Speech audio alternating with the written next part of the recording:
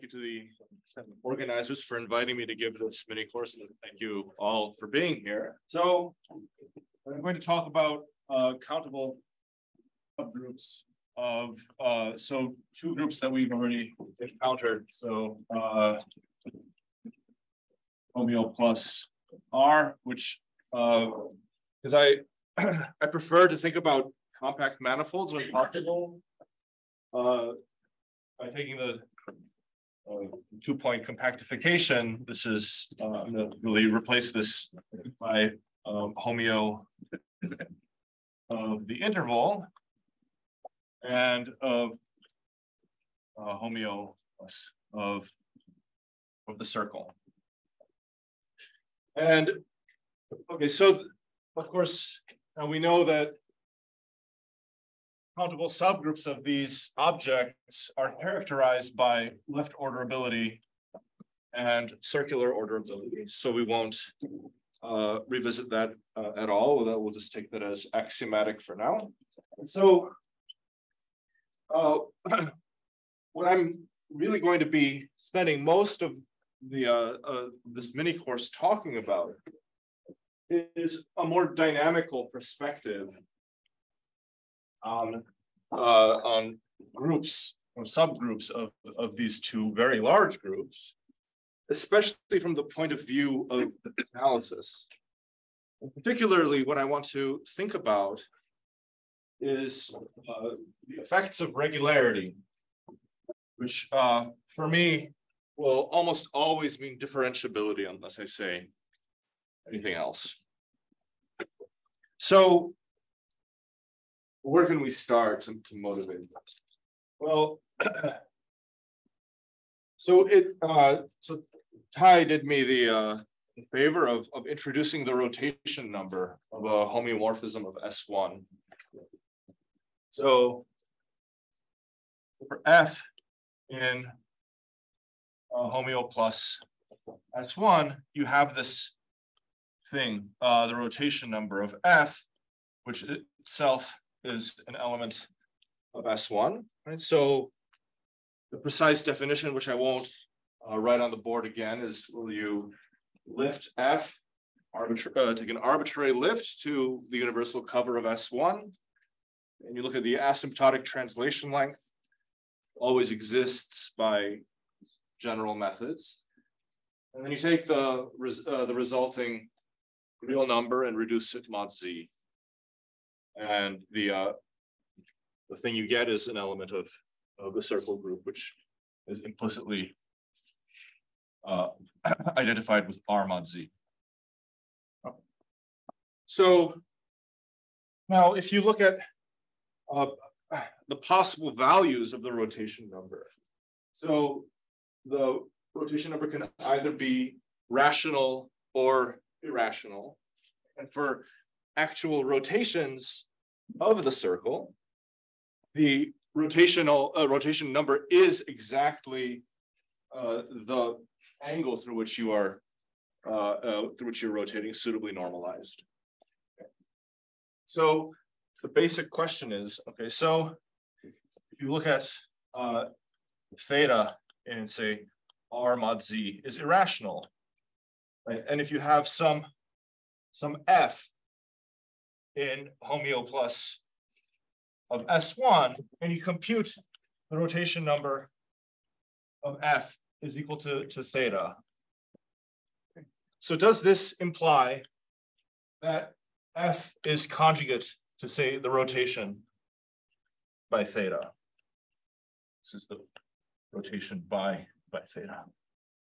So of course it may not be equal to the rotation by theta on the nose, because you can change coordinates, you can conjugate by your favorite homeomorphism of S1, and then you get something which is not equal to a rotation, but it's, by changing coordinates, I mean, it is. So does it follow that that if you have an irrational rotation number, then you are topologically conjugate to a rotation? And the answer to this that it depends on the regularity of F. Okay, so in other words, sometimes the answer is yes, and sometimes the answer is no. Okay, so there are examples of Denjois, which are often, they actually go back to Boole, which give examples of homeomorphisms with rotation numbers that are irrational, but no dense orbits. So if you take an irrational rotation on the circle and you take any point and you follow its itinerary around the circle as you iterate the rotation, you're going to meet every open subset. And so that's actually something stronger than the existence of a dense orbit. That's something called minimality. And there are even stronger things that are true in this case, which I'll mention later on. I mean, there's for an irrational rotation, the Lebesgue measure on the circle is the unique invariant measure, in fact, for an irrational rotation. But now, if you look at what Denjois and Boole are telling you, is that you can construct examples where where you don't have dense orbits. So I won't explain in complete detail how to produce such examples, but one thing you can do is you take your favorite orbit of an actual irrational rotation, okay, and you replace each point in the orbit by an interval. And this is the orbit itself is countable, okay? And so you take a countable collection of lengths whose sum converges. And then what you do is if one point is related to another by a power of the rotation, then you take the interval corresponding to replacing one of those to the next interval, and you identify them by maybe an affine map that scales lengths appropriately. And it's not very difficult to see that the resulting space given by gluing in all these intervals is, in fact, again, homeomorphic to the circle. But the fact that you're no longer conjugate to an irrational rotation is immediate, because you just take any one of these intervals. The interiors are wandering, in the sense that you live in one of these interiors for 1 second and you never come back for any power of the rotation, so that you never, a point in the interior of one of these intervals never returns to that interior under any iteration. Okay, so there's quite a bit of heavy lifting which was done by this remark that I made kind of offhandedly about affine maps identifying two consecutive intervals. So if you then think about, well, how do those affine maps glue together? Well, most of the time, the slopes of those affine maps will not glue together in a way that's differentiable. So that the slopes will almost never agree in such a way that the resulting map is differentiable. Nevertheless, if one is more careful in choosing what the maps identifying consecutive intervals are, and a little bit careful about what the lengths of those intervals are, then one can prove the following. So that there, in fact, there exist C1, I'll just say, right, diffeomorphisms of S1, which are irrational rotation number and not conjugate. So these are commonly known as Denjois counterexamples. Okay.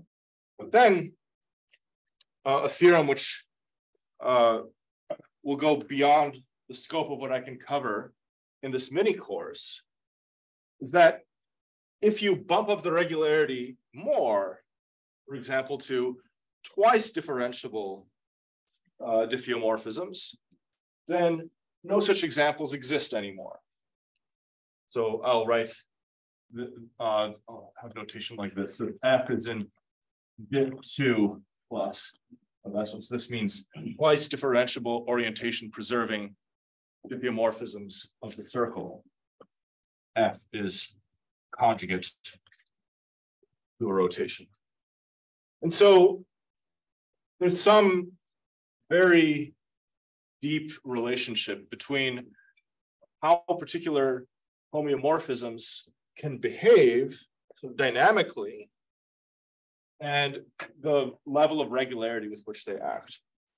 I'll note that this conjugacy, by the way, usually is not within diff2. It's in fact you usually need to do it inside of homeo, even if you assume things like F is C infinity. But yeah, so so finding this, the actual conjugacy is by no means a trivial thing. Okay. So irrational rotations, I mean, these are elements of the homeomorphism of S1 with infinite order. I mean, they all give you abstract copies of the cyclic group of integers. So what I'll consider now with this sort of motivation that, you know, things, the behavior of subgroups or behavior of elements at least inside of homeo of S1 depends on regularity, that may affect algebra in some non-trivial and interesting way.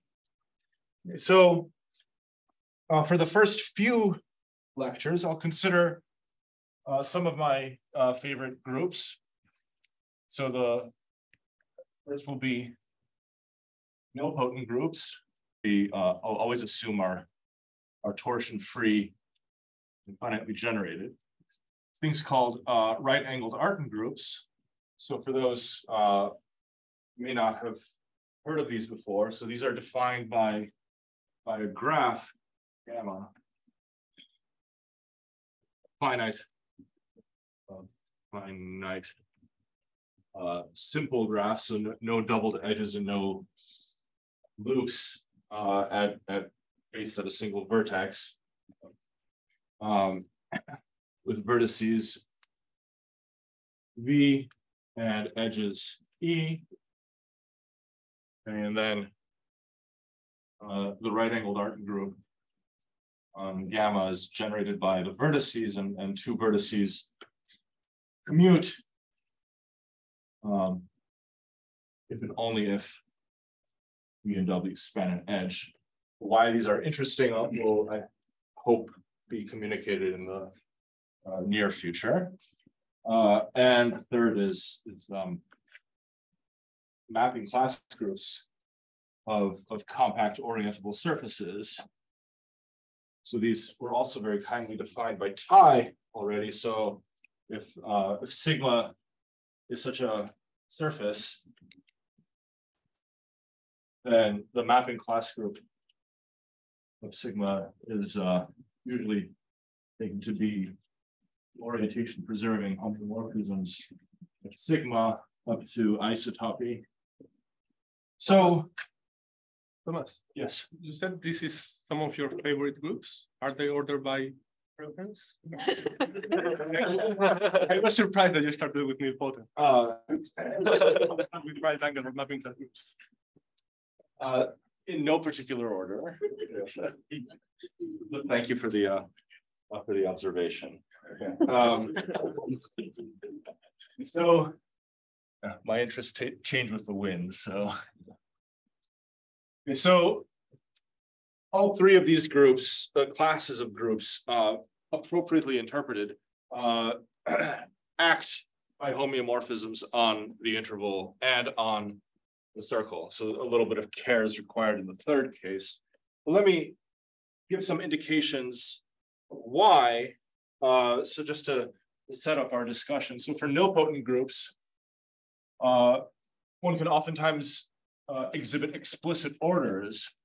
So for a torsion-free nilpotent group, one can use the fact that every such nilpotent group is an iterated central extension by finitely generated abelian groups, which are torsion-free. And the fact that the conjugation action on some successive quotients in what's called the lower central series is trivial. And so any order then is automatically, that you choose on one of those quotients is automatically conjugation invariant. And so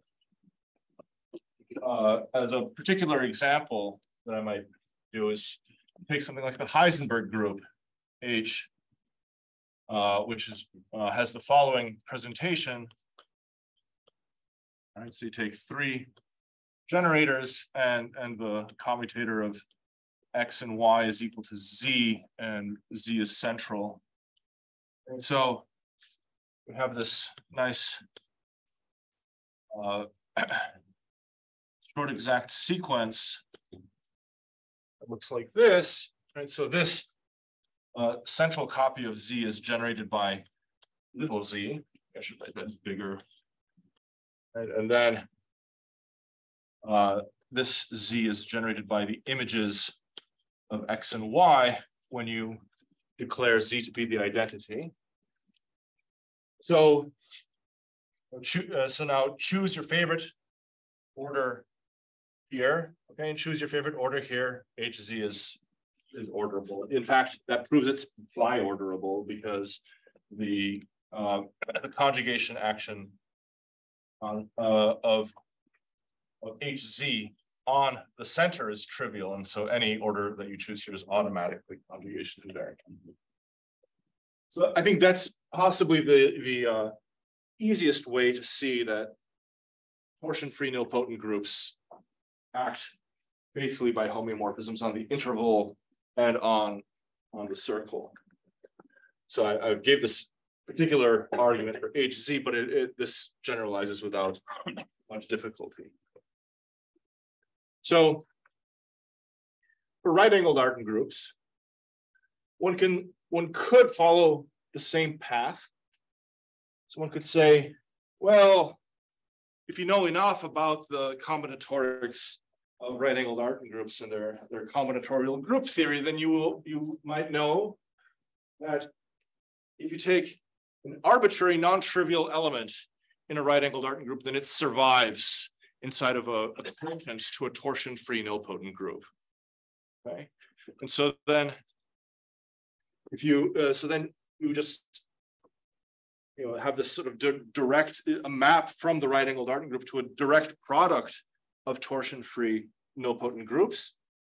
So the right-angled Artin group is residually torsion-free nilpotent or whatever, and so you get orders out of that for free.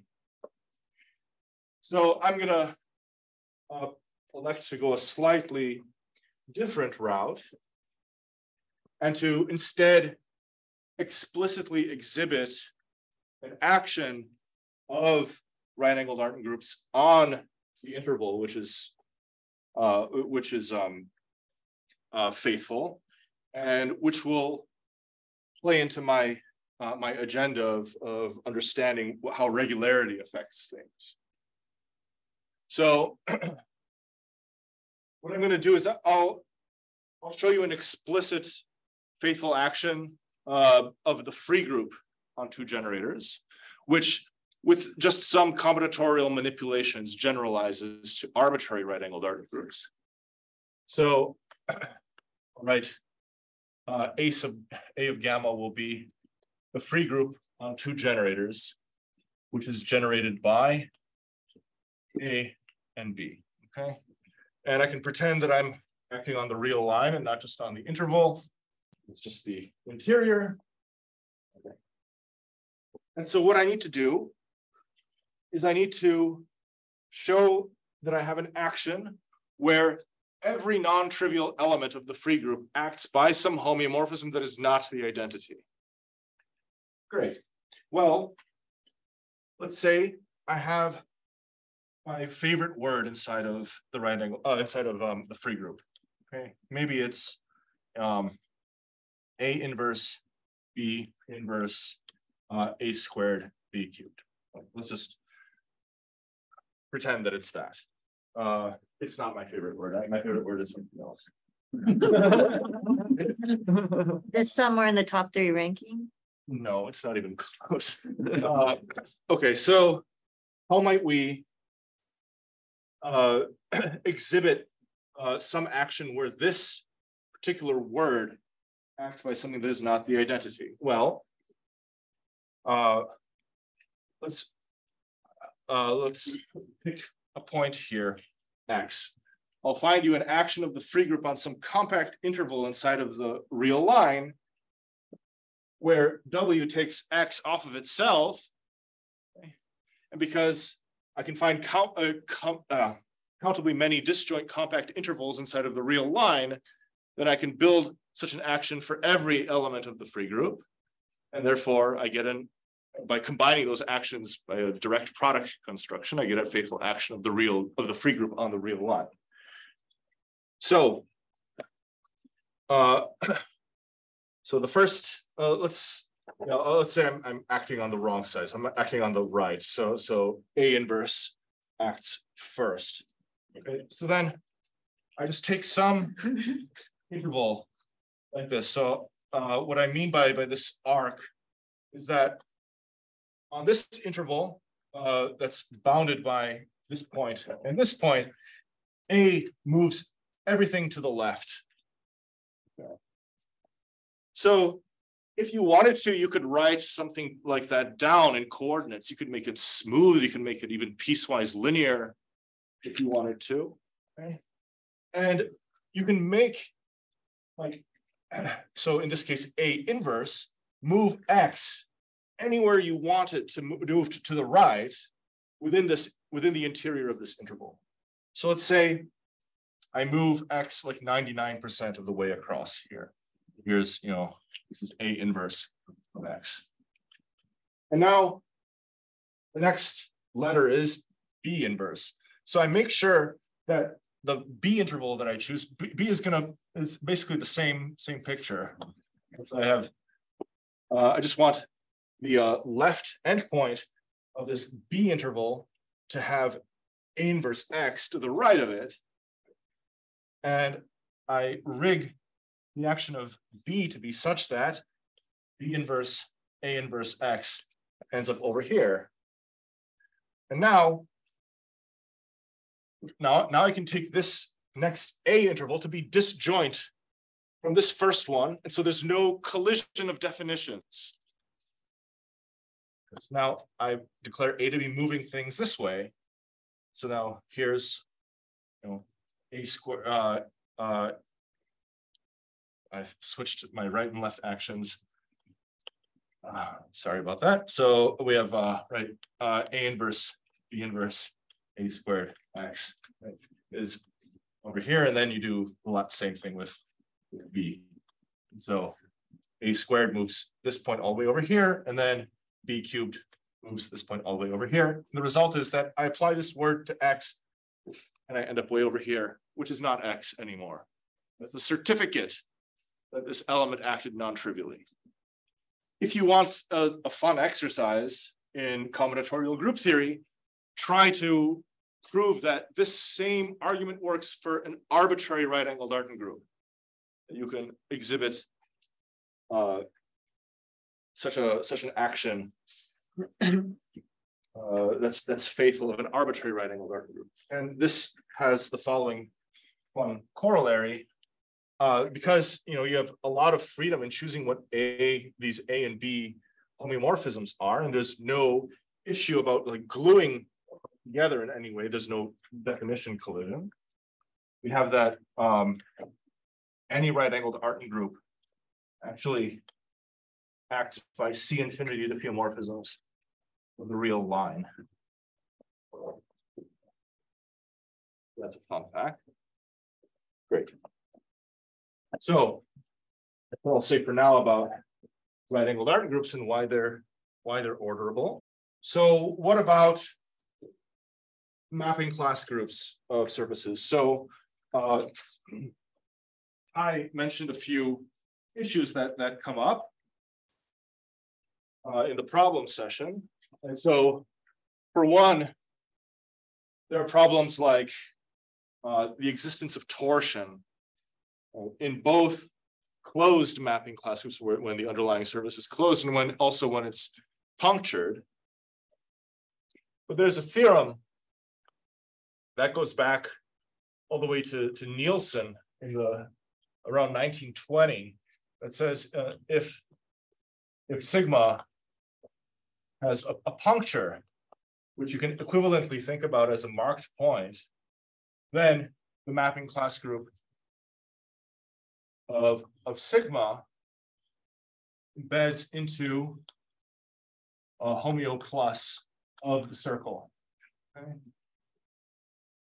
And if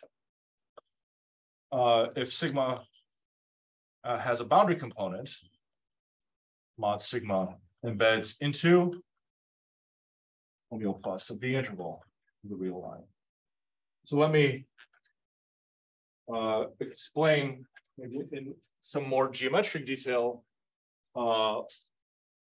why these things are true. So this is a theorem of Nielsen. I mean, there's a paper that appeared in the 80s by Handel and Thurston that said new proofs of some theorems of Nielsen. So I'll just write Handel and Thurston here as well.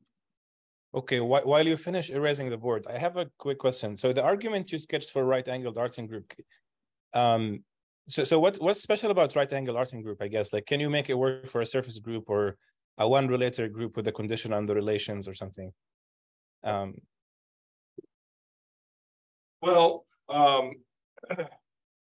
So what's special about the right-angled Artin group is that you have a sort of very nice normal forms inside of the group, and you have a very good idea of how the word problem is solved.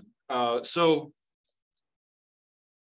if you wanted to do the same thing for a surface group, one thing that you might do is you say, well, the surface group sits inside of a right-angled Artin group, and so then just by restriction, you get an action, but that's sort of cheating.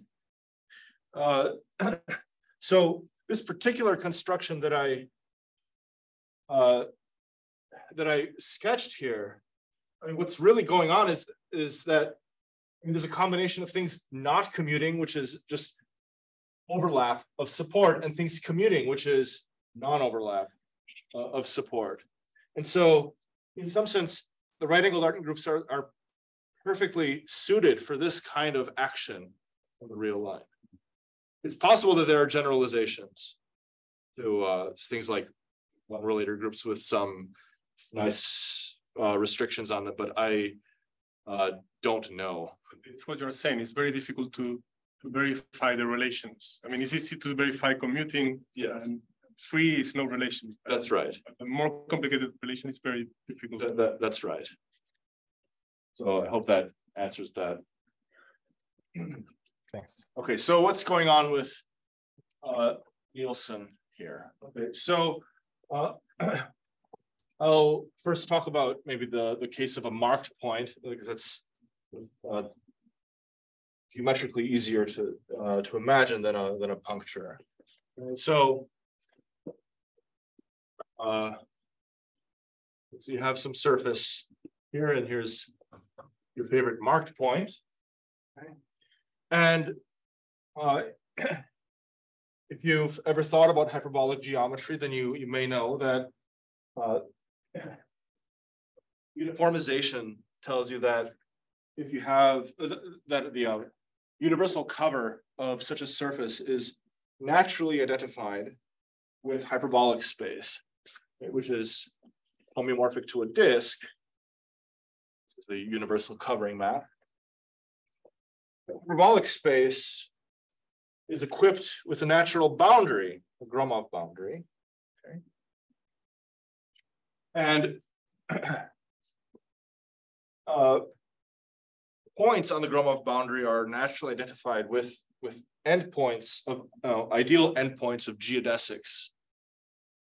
If you fix some sort of hyperbolic metric on the surface sigma. And so what you can do is if you have your favorite psi in mod sigma, you first replace this by some psi, which is some preimage inside of homeo plus of the sigma sigma, and then lift that to the universal cover. So this is so I've just taken a mapping class, taken a homeomorphism representative, and then an arbitrary lift to H2.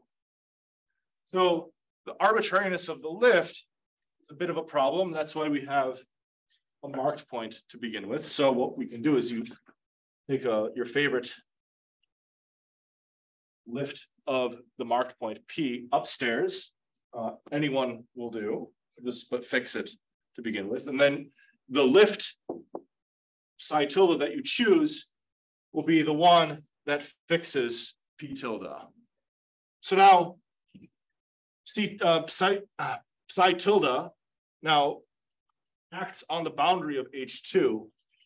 So there's a natural extension of psi tilde to the boundary of H2. The fact that that exists is not obvious. It ultimately follows from something called the Morse lemma in hyperbolic geometry. And this gives you an element of homeo plus of S1. And then the last thing that one needs to show is that this depends only on the homotopy class of psi. So in particular, only on the mapping class group, on the mapping class psi. And so what that furnishes then is an action of this mapping class group on the circle. And it's not that difficult to show that it's in fact faithful. So that proves that the mapping class group with a marked point or puncture is circularly orderable. Now, in the case that you have a boundary component, the argument is very similar. So you also, instead of choosing a marked point now and a lift of that marked point to the interior of hyperbolic space, what you can do is you just fix your favorite lift of the boundary. In that case, a component of the boundary will be some geodesic instead of hyperbolic space here. And you insist that all the lifts preserve this favorite lift. And then both this part of the circle and this part of the circle are invariant under the action of the mapping class group. And that furnishes a faithful action of the mapping class group with a boundary component on the real line. That's sort of an explanation for why nilpotent groups, right-angled arcing groups, mapping class groups all act on the circle or the interval in an appropriate way. Yes. When there are no punctures. When there are no punctures, we do not know. So Ty actually brought that up as an open problem. Yeah. So the last one gives you two action, one on each side, or? Yeah, I mean they're. Yeah, so you. So so somehow the way if you have a boundary component, then there's one part that's flaring, and so that's the flaring part is here, right? And so probably the better place to look is on this side, right? But I think you still get a faithful action on the other side because there are like other lifts of the boundary here, and so it doesn't really matter. But yeah. So I started this whole discussion as being about the effect of regularity on the actions of groups on the real on the interval and on the circle. So let's investigate that a little bit. So nilpotent groups are I mean, okay, so if I give you some ordering on the Heisenberg group, and I ask you now, does this arise from a smooth action of the Heisenberg on the interval? I don't know. It seems like the definition of a left order or a circular order is not really suited for answering a question like that. But we'll come back to that in just a moment. So what about this particular action that I've drawn of the free group? So is this action smooth? Well, I already told you that it's smooth if you allow the domain to be the real line. But what if I compactified it? So what if I had, what if this were an action on the interval? So can you make such an action smooth? Well, the answer is no. It is not smooth. So let me explain why. That may seem strange at first because I already told you that you have a lot of freedom in choosing what A and B are. And so why don't you just choose them to be things that are smooth and like the derivatives sort of converge to the identity nicely enough at 0 and at 1. Well, the problem is that then the action will not be faithful if you do something like that. Because what you really need is you need a point in each of these intervals to get moved some definite proportion of the way across this interval. And that is an essential obstruction to differentiability. So one thing that you may notice immediately is that,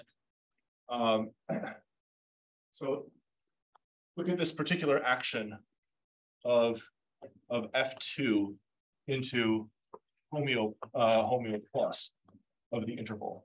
Okay. So pictures like this are going to have to repeat themselves infinitely often.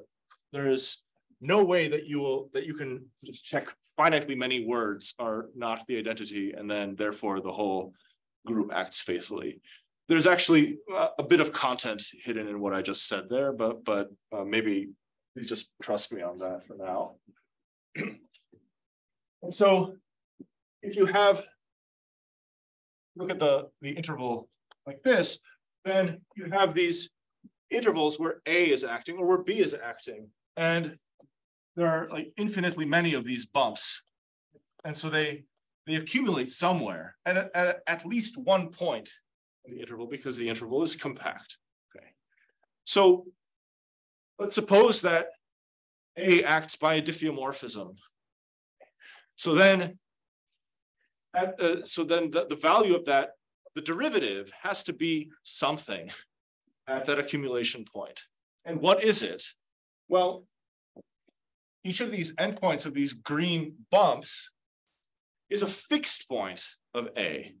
And so one finds that if you look at, all right, A prime of an accumulation point of fixed points, this has to be equal to 1. That follows from the mean value theorem. So I won't work that particular thing out, but I'll show you why, if you know this, that A prime cannot possibly be continuous if it has to move points across each interval in the domain a definite amount.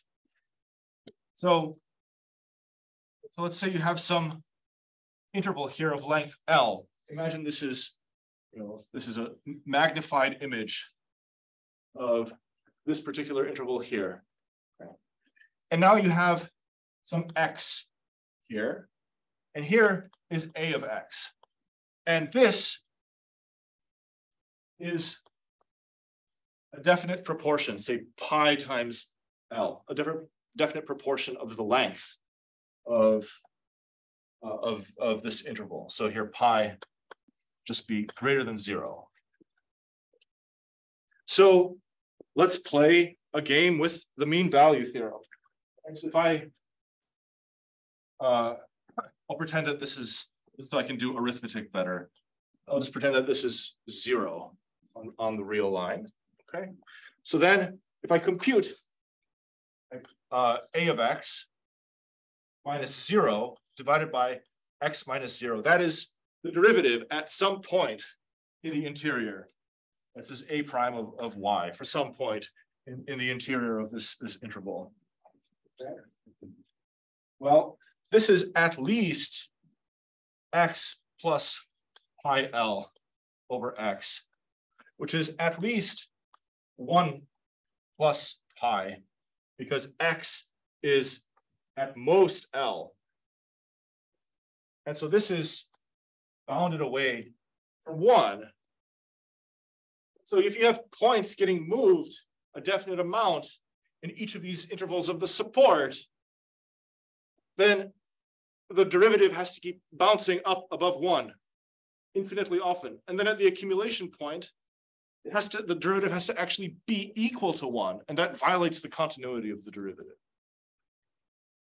So this is sort of the basic observation, which makes a study of right-angled Artin groups from the point of view of dynamics and smoothness possible. So more on that later. So yes. So does this exclude infinitely many of those words, or even this method for excluding one word? Because of them? So you can make any finite collection of words survive in a smooth action Using this. Yes, using that example that I did there. So again, more on that later too. Yeah. Okay. So what about mapping class groups? Okay, so are those actions, like is Nielsen's action smooth? Well, no, it's not. The reason is a little bit tricky to see. If sigma is complicated enough, I won't say what that means. So then Nielsen's action of mod sigma is not smooth. And the main technical guts of a justification for why this is true is a result called Thurston stability, which itself arises from study of foliations. It says that if you look at the group of diffeomorphisms of the half closed interval, then this group is locally indicable. So basically what you get is you can find like a sub-mapping class group which fixes a point inside of the circle, and then we can prove using algebraic methods that this sub-mapping class group has no surjective homomorphisms to Z. So it fails local indicability, and so then therefore this action itself cannot be by diffeomorphism. It's not even conjugate to an action by diffeomorphisms. Okay. Could you repeat the condition that implies local indicability? So just being in diff 1 of closed 0, open 1, this is locally indicable. That is what Thurston proved. So that's the main reason that Nielsen's action is not smooth. Okay, so my God, that's the time. So like 1/3 of what I had planned for this lecture. So let me talk a little bit about nilpotent groups. So what helps us when we study nilpotent groups? Nilpotent is like almost abelian. And so that means that there are lots of commutation relations inside of nilpotent groups. Like we already saw that with the Heisenberg group, which whose presentation I erased. Like you have this central copy of the integers, and a generator is of that Z is a commutator of 2 generators of the Heisenberg group. So, so what's the sort of mantra that one could say about studying regularity and nilpotent groups? It's basically that commutation is difficult to smoothly. So how can 2 diffeomorphisms of say the interval commute with each other? Well, one thing that you can do is you can have the interval like this, and you can have A and B. Right? So if their supports are disjoint, then they commute with each other. Great. That's certainly not the only way. So another way that 2 diffeomorphisms can commute is, for example, if you have some maybe one parameter flow, a sub t, maybe t r, a flow. So at any two stopping times, you get two diffeomorphisms that commute with each other. That's by the definition of what a flow is. And maybe another slightly less obvious thing that you can do is like you have one homeomorphism here on top, and then you have a bunch of intervals in here. And these are all the support of B. And so what A does is it just shifts over one. And then when you, so this, the way that B acts on this interval is just conjugated how it acts here by A. So if you just then extend this out, like, of course, it has to go out infinitely up to this accumulation point and down to this accumulation point. If you extend it infinitely in both directions, then you get two homeomorphisms that commute with each other. So, I mean, most other things that you might try to do will result in homeomorphisms that don't commute with each other. One of my favorite pictures, I make a lot of false claims, well, it's my favorite thing. So here's one, maybe here's A, and here's B, and they overlap like this. So you can sort of verify directly just by playing around with orbits of points that that these two homeomorphisms in this configuration of supports will never commute with each other. And you might even guess that, oh, you probably get a free group, but you don't actually. So usually this is, if these points get moved by A and B quickly enough, then you actually get a copy of Thompson's group F. These are just any two homeomorphisms with this support. Provided that they move quickly enough. And so precisely what I mean by that is that if you take this point X and A moves it here, and then you take B and it gets moved to the right of this point. So this is BAX. If BAX is to the right of this endpoint, then you get Thompson's group F, no matter what A and B were, which is very, very strange. Okay.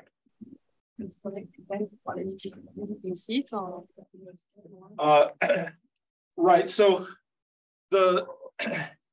maybe if there was some like good conceptual understanding of why this is the case, then that would give us some insight into the structure of F.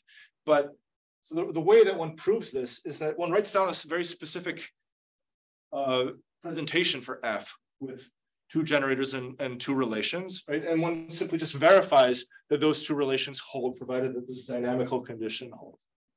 And then one shows that in Thompson's group F, all non-trivial quotients are abelian. And because this group is not abelian, it has to then the map from F to this group is isomorphism. It doesn't help at all. So it's maybe it sounds cooler than it is. Okay. It doesn't make your list of favorite things. This is when I first learned that fact, that was absolutely mind-blowing to me. Actually, I went from not really caring about Thompson's group to caring about it quite a lot. Thompson's group. No, absolutely, very much not. This is being recorded. No, it is not. It is not my group. Okay, so I'm gonna have to finish my discussion of nilpotent groups tomorrow, but let me at least give a bit of a setup, and I've said some things that would imply that the commutation is kind of the essential feature that one should zoom in on in order to understand nilpotent groups from the point of regularity. So, so there's the following result, which is called Knell's lemma. In its most original formulation, though there are several other weakenings of the hypotheses that one can put, so strengthenings of the result, which most notably are probably due to Andres, and also there are some accounts due to Danny Caligari and some other authors as well. And so maybe in its most straightforward formulation, so you take, so let F and G be elements of diff2 plus of 0, 1, such that F and G commute. So now suppose that the following two conclusions are hold. First is that if you look at the fixed points of F, so just the points that are not moved by F, and you intersect this with the interior of the interval, then this is empty. So F moves every point in the interior either to the right or to the left. And the second is that fixed G intersect 0, 1 is not empty. So G fixes at least one point. It need not change directions. So just going back to this picture pictures that I drew here. So this could be like F, right? So if 0 were here and 1 were here, then here, this could be F and this could be G. This is an example of maybe two things that commute, but where there's a fixed point of G in the interior. But Capel's lemma tells us that this never happens, then G is the identity. Okay. So maybe if I'll see how I feel about where things are going tomorrow, and maybe I'll give a sketch of the proof of this, but likely not. I mean, in the end, it really does boil down to arguments with the mean value theorem. So the mean value theorem makes it hard for diffeomorphisms to commute with each other. This is the lesson that one should take from this. Okay, so maybe the last thing I'll say now, and which I'll justify tomorrow, is the following result, which is due to Plant and to Thurston, which makes critical use of Capel's lemma. And that's that, so if N is a subgroup of diff2 of I, or diff2 of S1, so if this is nilpotent, then N is abelian. That kind of answers our, well, one of our questions to some degree. Like, can a particular left invariant order or a circular order on the Heisenberg group come from a smooth action? Well, no, not if that action is required to be C2, although it might be C1. And so there's a theorem that this combines the work of many people. So the names that should go here are Arche, Castro, Hera, Navas, Rivas.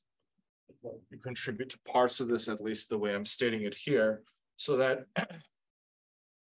let M be either the interval or the circle, and let N be a torsion-free group with maybe I'll write it inside of homeo plus M, so I don't have to worry about like actual embedding problems.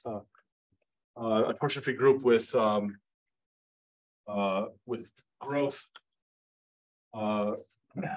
at most O of N to the D. And so this means that this is a group of polynomial growth. That is to say, if you look at, fix a finite generating set for it, and you look at balls of radius N, then asymptotically these grow like polynomials of power at most D. So then N is topologically conjugate into into what? Diff plus one tau of M, we're here, this is true for all tau less than 1 over D. So what do I mean by this? Okay, so by this I mean diffeomorphisms of M whose derivatives are tau Holder continuous. So let me just say what that means. All right. So if F is in diff 1 tau, and this implies that if you look at F prime, that this is tau Holder continuous. In other words, that for all X and Y, you have that of X minus F of Y, where I'm justified in using this additive notation. If you look at the circle as R mod Z, at least, this is bounded by some absolute constant C X minus Y to the tau. So it's sort of like Lipschitz, except with this exponent, which is generally, it's between 0 and 1. So I think I'm out of time. I'll continue this discussion tomorrow.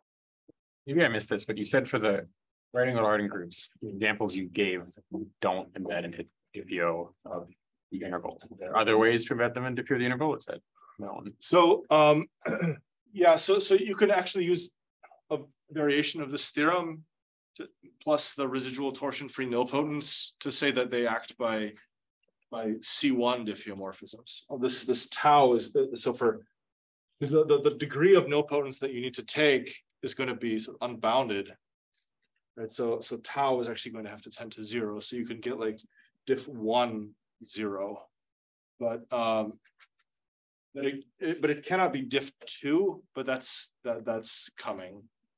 Yeah. Usually, I mean, sometimes it can. I mean, a free group can act by C infinity diffeomorphisms, but most right angle Arden groups cannot. Are you able to distinguish groups when you replace I by something non-compact by R? If you're just looking at diffeomorphisms of R, you distinguish any subgroups or? That's a very hard question. Yeah. So a lot of wild things can happen. I don't know. From the point of view of the particular groups that you're considering, like right-angled Arden groups, like you can embed all of them in infinity. So, is there a group that's known to embed the polio of R, but not into diff? No, I don't. Not that I know of. Nothing comes to mind. So, if you could prove, for example, that like RAID groups cannot act virtually by like diffeomorphisms of the line, then you would be able to prove results like that RAID groups are not virtually special or something like that. I don't know how to do that. I tried and failed. You distinguish subgroups of diffeomorphism group of R versus homeomorphisms. Countable subgroups. Countable subgroups. I don't know. I may be just blanking now because I'm at the board, but nothing comes to mind. In general. One example, sure. I mean, Michaela will give us a list. Yes. Great example. Okay. I'm sorry. Go ahead. We can talk about it later.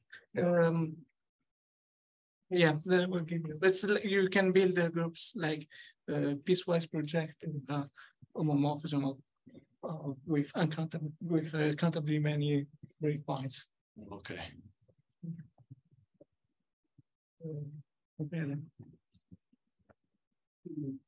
Person stability. Yeah. I like that. It must be a silly trick that makes it true. Is either a converse, there's some sort of characterization of local indicability along those lines. No. So Andres gave an example of a group that is locally indicable but admits no C1 actions. Along those types of lines? Not that I know of. I mean, so one thing that like to do is to be able to like write down some characterization of countable groups that act by diffeomorphisms of, say, the interval of this or the circle. But right now, it's most embryonic stages. No real idea. This community doesn't. I mean, they seem like they will like to understand classes of things and characterizations and so forth. Yeah, That's not a natural question that people have. It's a natural question, but I think it's just there's no answer as far as I know. Thank you, Thomas. Thanks, Dale. Yeah.